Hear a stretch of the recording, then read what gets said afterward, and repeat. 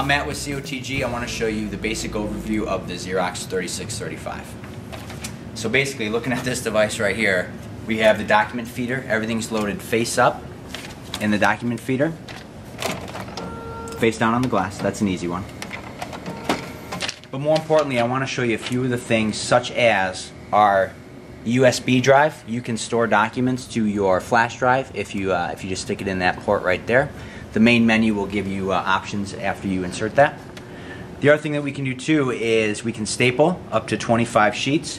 One thing you'll notice is on the right hand side there's a small little slot. Cutest staple ever. But that's where I go for that. If I do need to change that, there is a handle on the right hand side. You'll see it right here.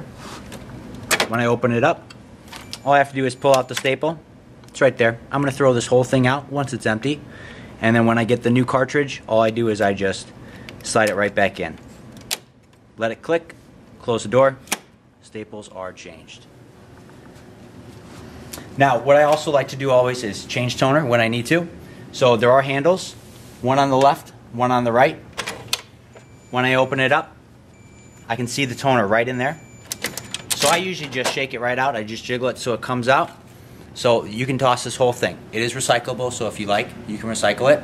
But then when I get the new one, I just take it out of its packaging and then put it right back in. So it's very similar to a printer. When I know it's in there, once it clicks, all I do is close it up, just change the toner. Last but not least, we do have all the paper trays here. But one thing that sometimes is hidden is the manual feed. So what I do is I just open it up. You'll notice that there's a little handle right here above the Xerox. And then this is where I can put my labels, my letterhead, my envelopes, any special paper that I don't necessarily want to put in the trays. But all in all, that's a brief and basic overview of the Xerox 3635.